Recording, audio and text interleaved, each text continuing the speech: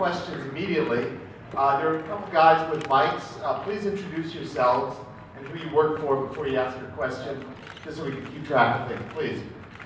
Tim Anderson, IT.com and freelance journalist from the UK. Great keynote, thank you very much, and congratulations. If a virtual GPU in the private or public cloud really takes off, as it likely will do, what are the implications for local, powerful GPUs, and how do you see the future of those in that scenario playing out? Well, as in most of these type of computing environments where you can have enterprise level, cloud level resources, people there are still power users that require so much performance, and because their work requires them to have dedicated computing capabilities, I have every confidence that they're going to continue to want the best, the most, and the soonest, and it's not likely they'll want to share. And so when you're designing a car, and you're sitting at your desk, the idea of sharing your computer with someone else is a completely ridiculous idea. And the reason for that is because time is money. You've got to get that car designed. However, if once that car is designed and they would like to share that and show that work to a client or bring it out to an ad agency so that the ad agency could create a great commercial around it, in that particular case it makes perfectly good sense to access that same database that's actually in the cloud. Over here on the right. Rob Farber. Rob Farber, freelance. Stellar in concept, capability, and deployment. So I love the gaming and the interactive aspects. How about going the other way? I didn't hear you hear about that. So for augmented reality, images, video streams from the camera to the cloud so that you can actually do recognition and really enhance the immersive experience. Well, the ability to have a supercomputer in the cloud, the ability to have a supercomputer in the cloud that could recognize images, understand the context of the environment, working with all of the sensor that you have in your mobile device, and providing the information back to that mobile device is exactly the same thing as putting a supercomputer in that mobile device. And so I think this is an area that is going to quite be full of fruit of exciting opportunities. And I'm hoping that Bill invents most of them. Yes, back there. Ryan Shroud, PC Perspective. There's on one of the slides you talked about the Gaikai powered by GeForce Grid. You had decreases in latency on the game pipeline, capture encode, and decode. What is it in the GPUs that are allowing you to make those adjustments and changes? A couple of things. One, whereas most consoles are now some 6-7 years old, when a new game comes out, it pushes that console right to the limit. There's no horsepower left. And so as a result, the visual quality and the performance is balanced so delicately that it gets you just enough frame rate, but with the most visual realism they can possibly squeeze in there so that the game looks as fresh as possible. However, that same game running on our state-of-the-art Kepler could run 60 hertz easily. And so the frame time goes from 30, 60 milliseconds down to 16 milliseconds. So just to put it in perspective, the ping time of the server is only 5 milliseconds away, and I think this is right, Bill, the speed of light around the Earth is about 100 milliseconds or so, 10th of a second. Does that sound about right? Okay. And so 100 milliseconds is the speed of light around the Earth. And so we're going to take essentially something that would have 60 some odd 100 milliseconds, and suppose we were to reduce it down to call it 33. We've taken 6/10 of the speed of light of slack out of the latency.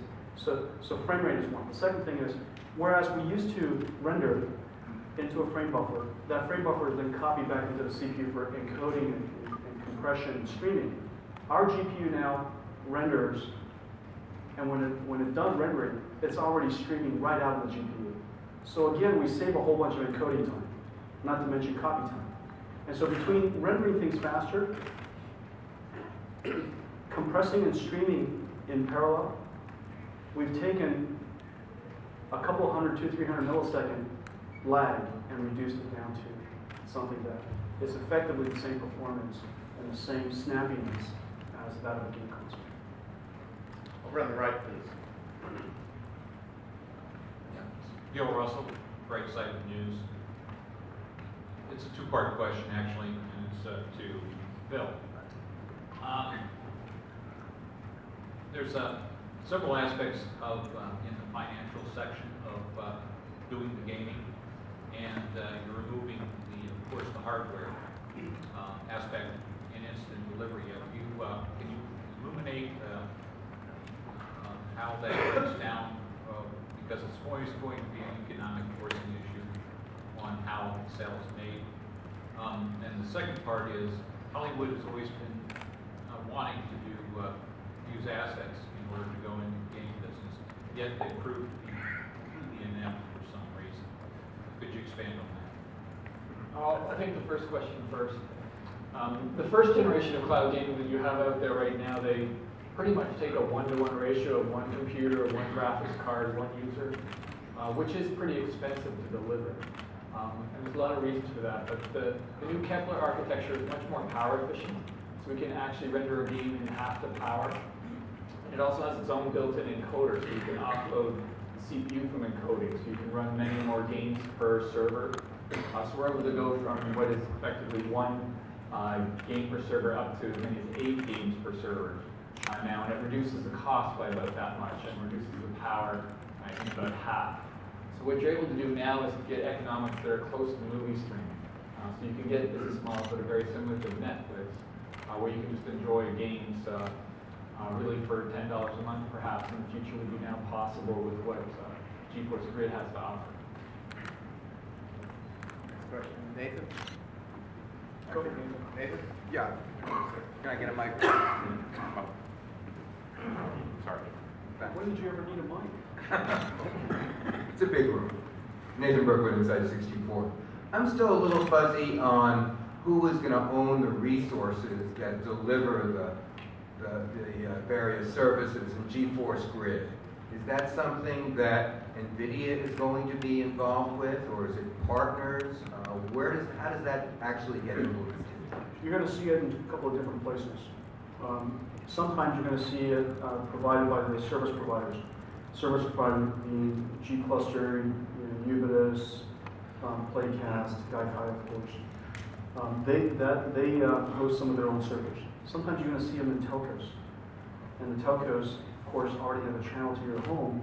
And instead of ABC and CBS, now there'll be potentially a channel that says GeForce Grid, let's say, and has a whole bunch of games inside. In that particular case, it will be hosted by the telco. So those are two: the service provider or sometimes the MSO telco. But what I didn't hear is NVIDIA is going to be providing any of those services directly. That's right. We're not currently planning on hosting the services ourselves. But if it makes sense, we're not against it. So you're just lending the GeForce brand to the concept, but it'll be delivered by partners. The processors and the software stack on top is called GeForce Grid. And when you put them into these servers, it's called the GeForce Grid. That's just the name of the technology. And so everybody who licenses our software technology and buys the graphics card, the specially configured graphics card for cloud gaming, they license and they are powered by the GeForce Grid. And a second question, is there anything that NVIDIA is planning to do to try and forestall that collision between Andromeda and the Milky Way? I don't know about you guys, but since I discovered this vital piece of information just a couple of days ago, and I was able to see the simulations in real time, Bill, I don't know about you, but I'm making plans. Yes, the gentleman in front. Brad Holtz, Science Research. Have you figured out whether at, let's say, half the speed of light, we have time to get out of here? Oh, come on now, you ask me questions. Hey, ask Bill some questions. He's a smart guy. Ask the same person I ask questions to. How's that? Have you published pricing on the K10 and the K20? And separately, if I look at, let's say, professional graphics in a design firm and running back office graphics versus putting the appropriate graphics on individual workstations. What does that price equation look like? Are we on par? Is it cheaper to go to the back room? Can you give us some sort of scaling on that? Well, Jeff, why don't you take that? Yeah, You guys take all the hard questions. All right, so I'll take the second part and speak to the test the pricing. I think as Jen-Hsung described earlier, we sort of expect that the mode of digital design is not going to change dramatically. The amount of local resource that a designer is going to require happens in bursts. It's very bursty. So I think perhaps we can view those cloud resources not as just delivering desktops, but also providing burst capability of those desktops. I did want to mention on the local side, we have an initiative called Maximus that I know you're particularly aware of, which is actually putting more compute power within the local workstation to allow designers to not only do their digital content creation, but local simulation. That might be called local simulation. You may go optimize out on cloud where there's more resources, or you may put together cloud clusters, which you guys have covered. Carbon clusters, which you guys have covered in detail. So I think the economics are going to really depend on the kind of workflow there is. Nobody is saying that VDI is less expensive. They're saying the convenience factor and the total cost of ownership is far better. I don't think anybody is really in the delusion that it's going to be cheaper to deploy an individual engineer's resource because of the cloud. I think the convenience factor, the mobility, the collaboration are really the things that are going to ultimately result in more productivity, which are going to drive the cost down and the time and money down. And price points. We haven't announced price points yet on the VGX boards themselves. Those will come. Thanks. In the middle over here. Thanks. Nico Ernst of Golden. Again, a question on the K20 as well. In the materials you sent out to the press before, you mentioned the number of 7 billion transistors. Is that the K20 or aka the GK110, or is it the 2 GK104s on the K10? The K20 is 7.1 billion transistors. I looked it up last night. It is officially the most complex IC commercially available on the planet. And the next largest is a 28 nanometer FPGA from Xilinx in 6.8 billion transistor. And the next one larger, the next after that is a whole bunch of GPUs, but from a CPU, the next largest is a 2.8 billion transistor Westmere CPU from Intel. And so it kind of puts in perspective the K20, what you call GK110, the code name for it. For the K10, you have a dual 3-point-something billion transistor GPU, and so in aggregate it's about 6 point something, almost the same size. 3.84. Thank you. That's good. That's good. Good for you. Gentleman over there. It's cool when you guys know our stats better than we do. Hi, Steve Ruho from BMO Capital Markets. I have a follow-up questions on the cloud gaming and VDI. I think it's very impressive technology, but just wondering, as the cloud is more power conscious and your GPU is like in the 250 watt PDP range, what's the usage model like? How you can put the GPUs to the server involved and the cloud you're showing? That's the magic. That's the beautiful thing about it, and I'm going to let these guys explain that. No, as I mentioned earlier, the Kepler architecture runs at about half the power of Fermi and other ones, so that helps a lot. Also with the virtual GPU, you can of course divide the power down even further. And then when you get multiple games in one server, you also average the power for the whole server, the rest of the items like the CPU, disk drive, fans, etc. So your average power per game stream is going to come down in half. And that makes it very much easier to operate a data center. I think from a VDI perspective, that amortization of the server infrastructure is even greater when you consider the amount of storage, local RAM that's typically required of enterprise users. So that amortization rate gets you an even greater benefit. The other point is that we've been able to leverage the Tesla supercomputer architecture that we've been working on. So we've been working with server makers to make servers that accommodate GPUs for power and cooling. So it really is that supercomputer that you're getting in your game console now. So we're leveraging a lot of that design that was done for Tesla directly into GeForce Grid. And Bill, I think if you could help illuminate the efficiency, the energy efficiency comparison between using a CPU, a multi-core CPU to do computer graphics versus a GPU acceleration to do computer graphics. Maybe approach it from that perspective. You know, if you look at state-of-the-art CPUs today, they're around 2 nanojoules per instruction. And on a CUDA core doing the exact same instruction on Kepler, which is actually close to 3 times as efficient as Fermi, it's closer to 100 picojoules. So it's a factor of roughly 20 to 1 in raw efficiency. So if you can do more things on the GPU, you wind up just leveraging what is a scarce resource in a data center, which is power. And what's very exciting to me is today is for games, for remote graphics professional designers, I think as things evolve forward, because of that tremendous compelling argument of power efficiency, more and more data center applications are going to move over to the GPU. I believe there was a question in the back there. George, just over there off the middle. Bob, we have a follow-up. Why don't we take this first?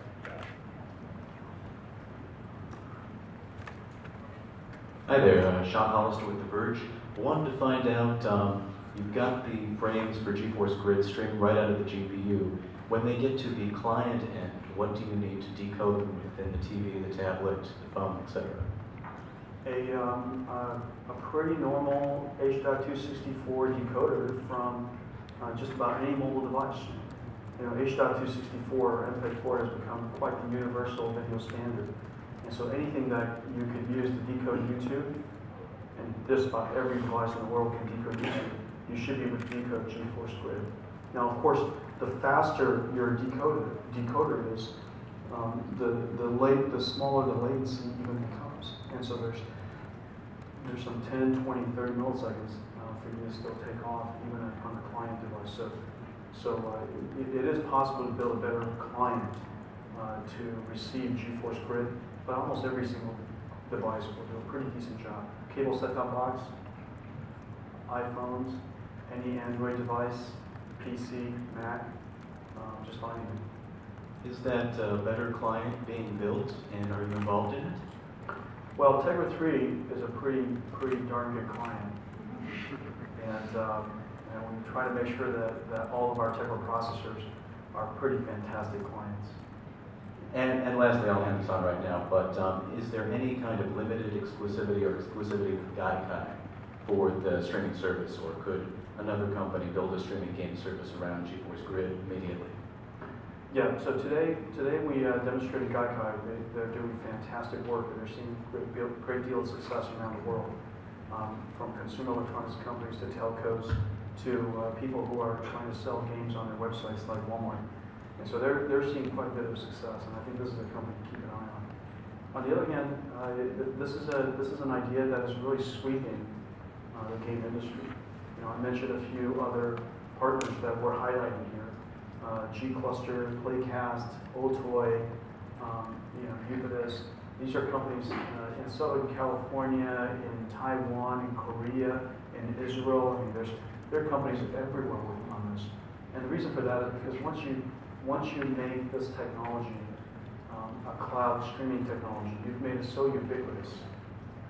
You could really host and serve video games from just about any place on the planet. Is there a question over there? Follow-up. Gil Russell, Bright Side News. This is the non-sector of the market. The small and medium enterprises can buy under $200,000 supercomputer, and it's because under $1 million you have a lot of discretionary spending that can be done. And it's a little known, low covered fact of life that this is one of the fastest growing ends of the industry, and I'd like for somebody at NVIDIA to help us understand how what's buried in the 10Q report actually is growing in this sector, because it represents phenomenal growth, somewhat like DEC and the mini computer spread back in the early 80s. I'm afraid to touch anything that is analogous to debt. So